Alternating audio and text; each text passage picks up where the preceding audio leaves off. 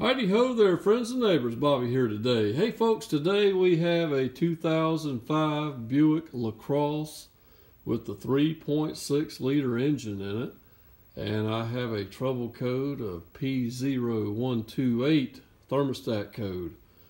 So today, friends, I'm going to be trying to attempt to replace this thermostat and housing assembly. Okay, it looks like it's pretty difficult. I don't know, it might not be too bad once I get things kind of taken apart here. It's actually located on the back side of the engine, kind of down here where I'm pointing this flashlight at. Really can't see it right now. So the first things that I'm going to do is I'm going to go ahead and remove my air duct here. Probably go ahead and remove half of my air filter housing right here, just so I can get my arms and everything down in there to access everything. And I'll try to film the procedure of doing this. I have noticed one thing, mounted to this new housing is the heater hose tubes. And I can see the other end of them right here where these two clamps are. So I will be removing these two hoses right here, because this steel line goes down to the thermostat house. I'll show you right here. This is a new one, and it actually attaches right here, okay? So that's got to be removed, and then we'll, it looks like there's 3 bolts that holds this housing in place, and it comes with new ones, comes with a new gasket. So we're going to go ahead and tear into it, friends, and see how to get this done. We'll learn together. Okay, first thing we're going to try to do here is disconnect both of these heater hose lines here. With a pair of pliers, we'll press back the spring clamps and remove both of those. Okay, with both of those hoses removed, we're going to go down here and see if we can take the two 10mm headed bolts off of the other piece. Now, I've already decided that this bracket right here is going to be in my way. It has 3 bolts holding it in place. This 10mm headed bolt here to the exhaust. It's right down here where my finger is, a 15mm headed bolt, and then all the way down here, the most complicated one to get loose. Let's see if I can shine a light down here so you can kind of see. There's a big wiring harness that goes on, but right underneath that wiring harness, wrapped in looks like tinfoil, is going to be a 13mm headed nut. So we're going to remove all 3 of those and get this bracket out of our way. Okay, here's what that bracket looks like removed. And now with that out of the way, we'll go ahead and lay it out of the way. As you can see, we can definitely get our hand in here a lot easier now. We can actually get on just about everything now. So let's go ahead and get a 10mm socket. See if we can take that heater hose pipe loose. Okay folks, I think I have just dealt with the most difficult part of this job, okay? And it is this tube assembly, all right?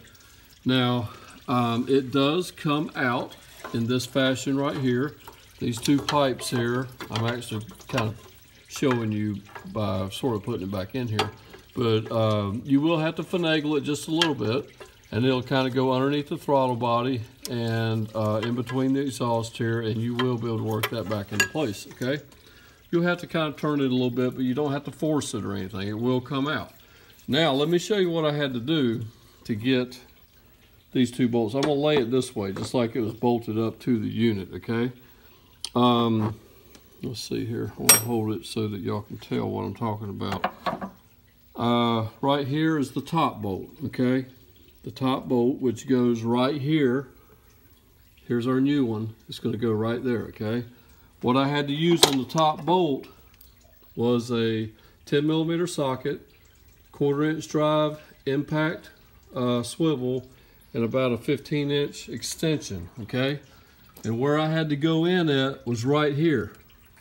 On that side of the exhaust is where I had to go in to get to that bolt, all right? That's the only thing that I could do to get to that bolt. And that really wasn't that hard. The more difficult one is the lower bolt, which is this one here. And it goes right here, okay?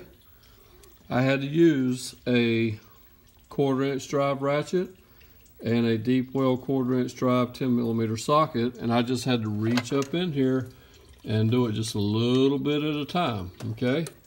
Now, And as soon as I broke it loose, I couldn't really spin it out with my fingers. So when I go back together with this, I'm gonna take the old bolts, I'm gonna clean the threads up really good, and I'm gonna make sure that they spin in like butter, okay? To where when I put this thing back together, I can spin it all the way down by finger. I can get my fingers in there. I'll spin them all the way down real close, and then I don't have to do as much wrenching once I get that back together. It looks like the rest of it is not going to be too awfully difficult, but the next thing that we'll work on here, you can actually see the thermostat housing now. There's 3 bolts holding it on, and that's not going to be too difficult to get to. And then there's a bolt out here at the end of the pipe. I'm talking about right down here. I'm pointing to it right there. We're going to get to that bolt and back it off to move the pipe out of the way. It's probably got an O-ring fitting on it. And then we should have our thermostat housing off of the vehicle. Okay, real quick, I went ahead and took the bolt right out of here that held the tube to the thermostat housing. And then as you can see right there where the missing bolt is, that's where the bracket goes over and goes into the back of the head. So I went ahead and removed it. It was a 15 millimeter. You'll need like a swivel on a 3/8 impact swivel. I'd use about a 1 foot extension to get that, and a 13 millimeter swivel on the other one. So now we're going to go ahead and pull that apart, and then we're going to get in there with a 10 millimeter and unbolt this thermostat housing. Okay, here's the old thermostat. Took about 2 minutes to get it out of here. We just used our 1/4 inch drive air ratchet with our impact swivel, short 10 millimeter socket, and zipped them right out. There's plenty of room now. That one, and that one. Now, one thing that we will do now, let's see, let me get the flashlight. We will get in there and clean up the surface of the head or intake, whatever, back of the block that we're dealing with there. We'll get that surface there cleaned up with a Ziz wheel. And right here on the pipe, notice there's an O-ring. That O-ring did not come with the kit. Neither did the O-ring from the pipe. I'll show it to you right quick. There's an O-ring right there on that pipe that did not come with the kit. Neither did the gasket that holds this pipe to this thing. So I'm going to be running back up to the parts store tonight or tomorrow morning and get those items, and then we'll get the new one installed and wrap this video up. Okay folks, hey, we're back here on day 2. I had to go get some parts, and I ended up having to go to the dealership to get the gaskets that did not come with our water pump kit. I got a new O-ring for the outlet tube going to it. I got a new gasket for the this pipe here that goes down. Only thing that we weren't able to find, dealership did not have this O-ring right here. It goes on this pipe. So I'm gonna clean it up really good and probably put silicone around it before I put it in place, and it should be fine. We went ahead and got these parts. So now what we're gonna work on for the next little bit is getting everything cleaned up. We're gonna clean up this pipe real good, get the old gasket off of here. We're gonna go down inside here on the back of the block. We're gonna clean that surface real good, put our new O-ring on our tube right here, and then we will be ready to start putting this thing back together. Okay folks, we are ready to start assembly process now. As you can see, we've got that surface on the block cleaned up real good. We've got our new O-ring in place on our pipe. And what we use for cleaning is one thing was a straight scraper, and also we use one of our 90-degree die grinders here with a roll-lock disc on there. Combination of both of those got everything cleaned up good. We've got our pipe here cleaned up, got the new gasket in place, bolts are in there, and I actually made sure the threads are good and clean where they'll spin in nice and easy. And here's our thermostat with the new gasket on there as well. These were steel shim gaskets, and what I did is put a coat of high-tack on there, and we're ready to start assembly. So I'm going to start with putting the thermostat in place and getting it tightened down. Okay, now that the thermostat is secured in place and torqued down, and as you notice, I've already put my coolant tube here back on, put the 13 millimeter headed bolt in there, tighten that down, and put the 15 millimeter headed bolt back into the side of the head. So all that is secure, and we're ready to manipulate the pipe in there and then get it started. Remember, that was the most difficult thing coming out. as far as the unbolting of it. So hopefully it'll go back better since we spent some time on those threads. Okay folks, the hard part is done. The pipe is in place and tightened down, and it was a little bit easier since I took the time to clean the threads. Now we're going to go ahead and hook up our 2 heater hoses here, all right? You remember that. And we're also going to put that C-shaped bracket back in place with the 3 fasteners for it, and then we'll be ready to add some coolant. So let me get that knocked out. Okay, the bracket is back in place. Coolant lines are hooked up. What I'm going to hook up now is our half of our air box here. Plug in our mass airflow sensor.